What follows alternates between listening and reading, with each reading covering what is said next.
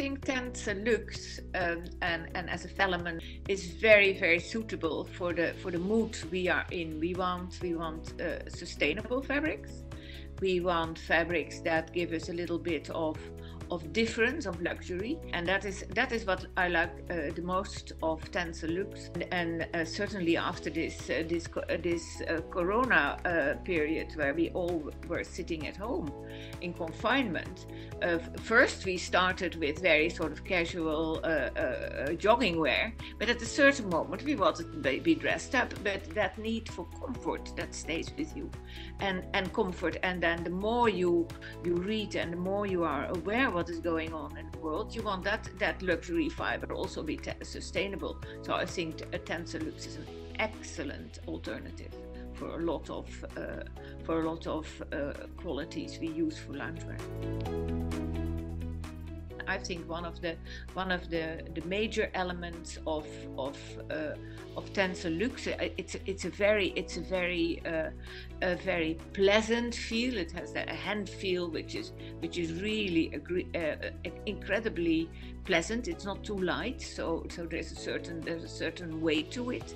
That I find that very important.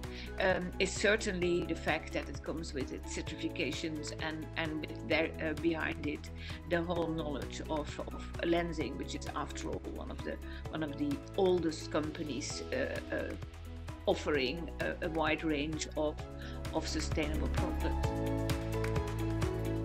By lensing, there is of course a very, very, very limited amount of companies with enormous experience.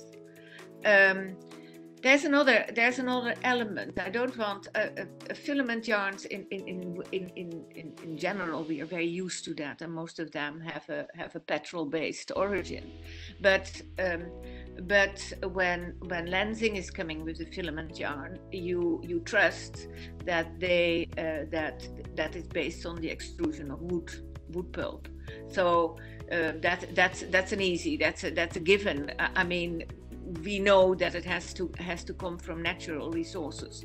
You can't make a fiber from wind, and in the natural resources we also know that lensing has done enormous studies of reforestation, of not misusing, and then after all, and that is an important point. I mean, perhaps it's a little bit different to other people. It is an Austrian company, and we all know that Austria is one of the leaders in the sustainable field. It comes with being born there for a big part. So that becomes the origin of a company at the moment, has become suddenly very, very important as well. It's a sort of culture that is not. It's not just a filament yarn. It's also behind that there's a whole culture of wanting to save and to